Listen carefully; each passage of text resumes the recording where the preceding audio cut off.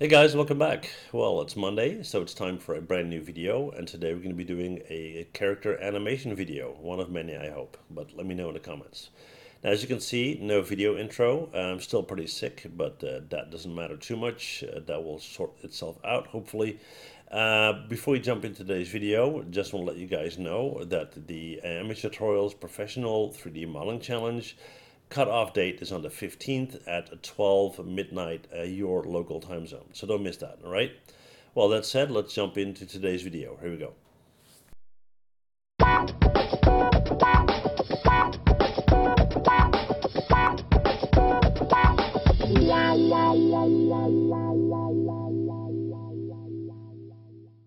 Alright guys, well it's been a while since I did any animation tutorial and specifically regarding characters, so I'm going to start by doing this one.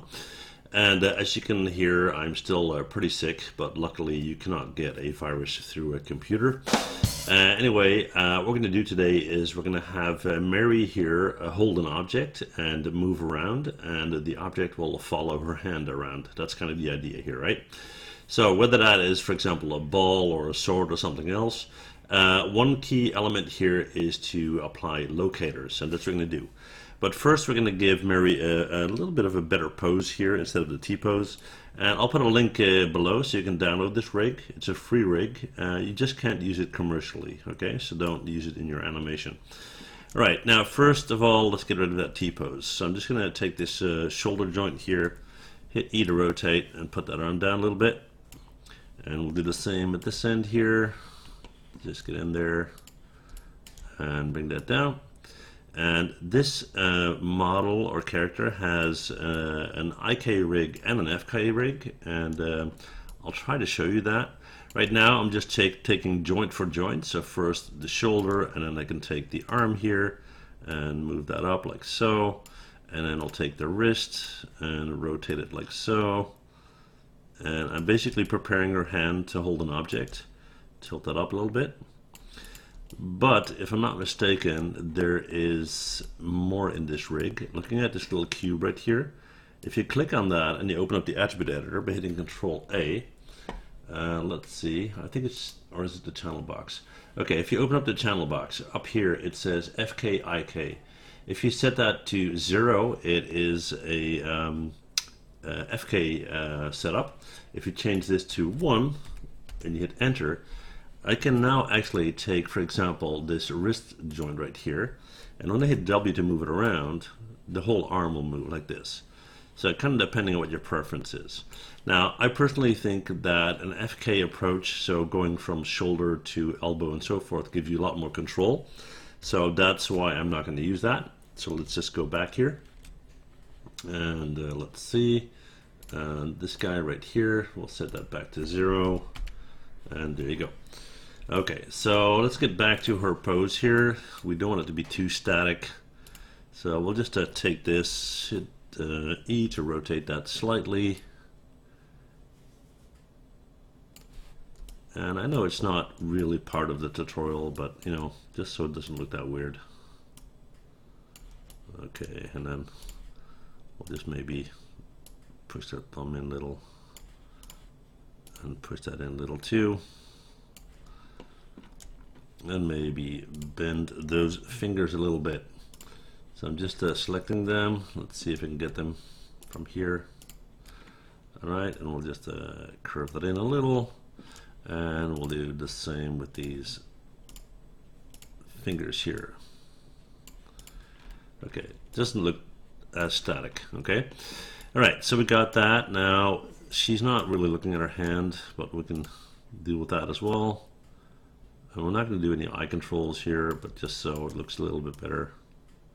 Okay, so let's say this is our starting pose, right? Maybe bend the knees just a little. Hit W. Not too much. Okay, so what we're going to do is we're going to put a ball in our hand, or maybe even better, let's do a stick. Let's do a ball. We'll do a ball, it's fine.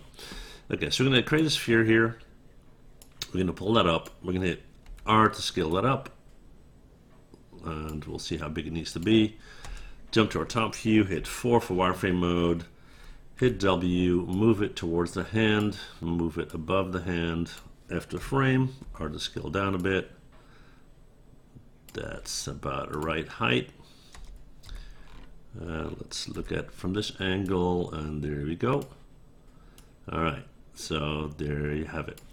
Now let's position the hand in a way that it looks like she's actually holding it instead of holding that sphere on a flat hand.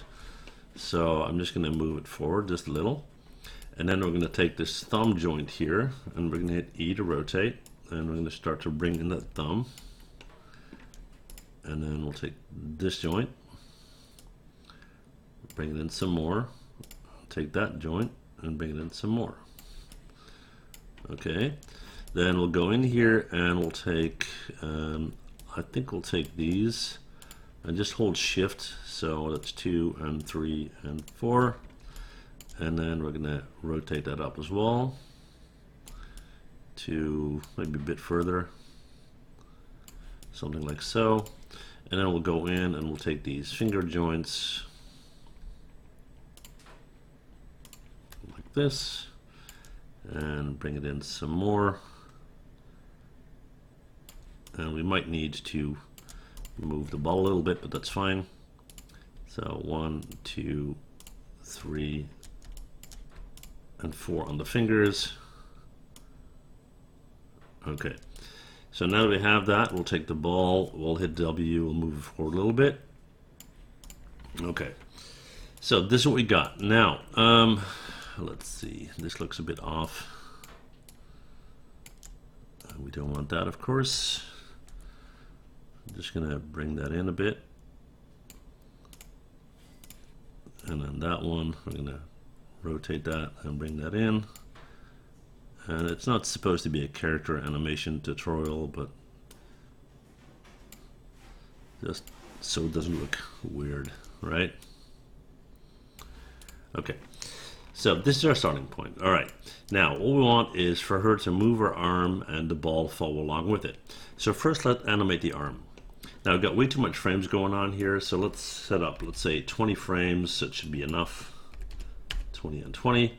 And what we want to animate is her elbow. So if we select this guy, this is basically the movement that we want, right?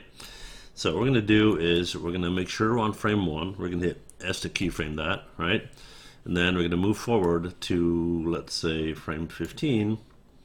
Move the arm to about there, and maybe even up a bit, you know, that's fine. And then we'll hit S again to keyframe that again. We'll jump back to frame 1. Let's hit play. Okay, and the arm is moving. Now, if we want to move this ball along, we could do that by parenting the ball to that control on the elbow. Problem is, though, in this case it's a ball, but what if it's, let's say, the handle of a sword or something like that, right? If you parent it, then it will always be in the same position. Now, sometimes if you're holding, let's say, a broom or a sword or whatnot, you want the hand to be in different positions, so use a locator, okay? So in this case, what we're going to do is we're going to select this ball, we're going to go up here to create, we're going to go to locator. Now the locator will be based on the center of our grid down here. I'm going to hit R to scale that up a little bit so we can see what's going on, hit W to pull that up, and we're going to move that towards the center of our sphere here. Let me just have a look from the top. Okay, so that would be about here. Let's hit F to frame that in, and I'll just hold down V and snap it. From this point of view, let's make sure that we're good. Hit 4 for wireframe mode, hold down V and snap it, and there you go. So we now have this locator in place. Okay, make sure we're on frame 1. There you go. So what we're going to do here is we're going to go into our outliner, and we're going to make sure that the locator is parented to the sphere, right? Now, the locator is the boss over the sphere. So in other words, you select the sphere first, you shift select the locator second, and you hit P to parent those two, okay? Now, then you need to consider who is the boss over the locator. Well, that would be the elbow control in this case, right? So what we're going to do is we're going to select our locator, and then we're going to shift select the elbow control, and we're going to hit P again. So now if you minimize this, jump to frame 1, go in and play our animation, the ball should follow along. And as you can see, it does. Alrighty. Now let's give that one more go, but in this case what we're going to do is we're going to take, let's say, a stick or something. So I'm going to take the sphere, take the locator, get rid of that. Okay, let's find, I don't know, something like a cylinder. And let's hit R to scale that out. And then we'll hit E to rotate it and hold on J to snap it. It's of course way too big. Let's bring that down. W to move that out. Pull it out a bit. Scale it down a bit. Let's move that in there. Let's see where we're at. Okay, so this is basically the center of our stick right now. After frame, let's bring that in here. And because of the position of our hand, we might need to rotate that a little. And I'm not going to go in and reposition all the fingers and everything because you know the idea, right? Okay, so let's say this is what we have, right? So what we're going to do is we're going to create a new locator. So we're going to go to create locator. We're going to hit W. We're going to move that up. Move that out. Hit R to scale that a little bit. And then we're going to go in here and hit W to move it. And we're going to hold down V. And we're going to try and get that in here. And then we're going to jump to this view. And that seems to be alright. So now we have basically the same setup, right? So let's see what happens here. We're going to go and take our stick. We're going to go to our outliner. We're going to shift select our locator. We're going to hit P to parent, right? And then we're going to select the locator. And we're going to shift select to the elbow control and hit P to parent again. Okay. Let's make sure we're on frame 1. Let's play that animation again. Let's see what happens. Okay, you see the stick is moving along nicely. Now, the whole idea here is, what if you have the hand in a different position because it's the handle of a sword or whatnot? Now, if you take just the stick and you hit W to move it, right? And I'll move it over here. And, you know, again, I'm not going to take too much time to, you know, get it all nice and everything. But you get the idea, right? So let's say the hand moved on the sword.